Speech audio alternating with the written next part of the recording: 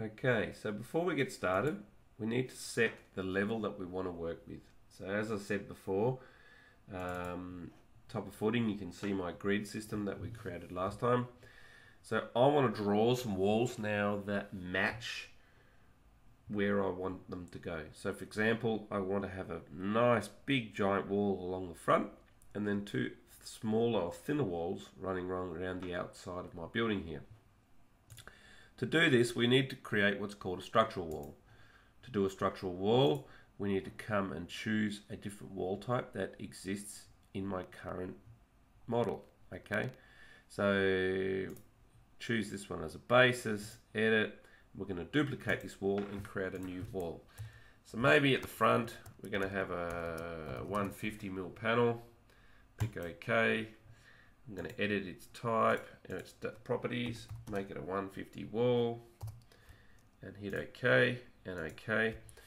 And I want to then model that wall based on height, meaning it's going from the current top of footing to, let's say, the upper wall. Okay, and you can see that the unconnected height is 7,500. So now the height of the wall will run from the top of footing to the upper wall level height. So I zoom in here, I'll snap to my grid, and you can see if I go from left to right, it's going one way. If I go the other way, it's going on the other side of that grid line. Okay, and this is related to the location line, being either near side, far side, or on the center line of the wall.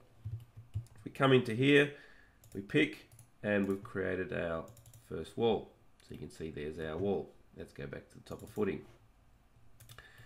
Let's go and create a 125mm wall around the outside here. So what we'll do is we come in here and go structural wall. We need a new type. So we're going to duplicate our 150 panel.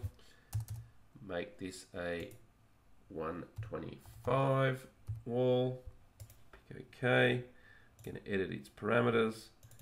Change it to be 125. And pick OK and OK, and now I can choose to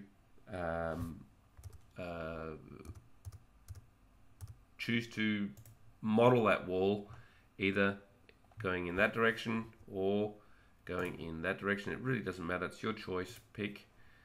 But you'll notice that if I go around here, I can go click, click, click, and we can see that in our 3D model, we've got really short walls. Now what I've done here is I've deliberately forgotten to set the height of my wall. So you'll notice that the wall itself is constrained to the top of concrete. So I can actually choose to constrain this to the lower level, up to the level of the lower wall height. Hit apply, and you'll see the wall changes. I can do this for both walls. Just select them, highlight them, change them, and take it to the lower wall, and you can see we've got that covered. Now in this particular case, I want my wall to slope from one side to the other. So if you care to remember back when we were at top of footing, we've also got this east view and west view. So if we go to the east side, you can see we've got our high wall and our low wall on the other side. If we double click on the wall itself, it gives us the sketch mode of the actual wall. So what we can do is we can drag this up to the top here, then hang on a second, so drag this up to the level that we want it, pick, take this, drag this also up to the top, and then the wall has been adjusted, and you can see now we get a wall to match what we want. So we look in our 3D view, there we have it. And we repeat the same and then do the other side. One other thing that we want to do to these walls prior to actually creating our tilt-up panels, remember that technically these walls are our tilt-up panels, so we want to put openings in. So if we come into the north elevation, we can see the wall, and we might want to put in a wall opening.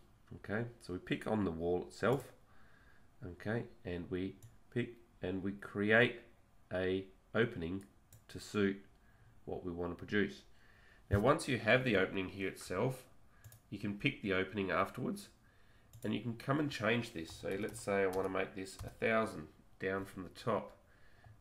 You might want to make this dimension come back to this grid line and then say this is going to be 1 meter, and then take this dimension here and drag it back to this grid line and make this 1 meter. Okay, you can see that the dimension actually changed there. Come into here and you can keep fiddling around, or you can actually take these corners here, drag them to suit whatever it is that you want to go and do based on your opening. The idea is that we need to put these openings in before we do our split.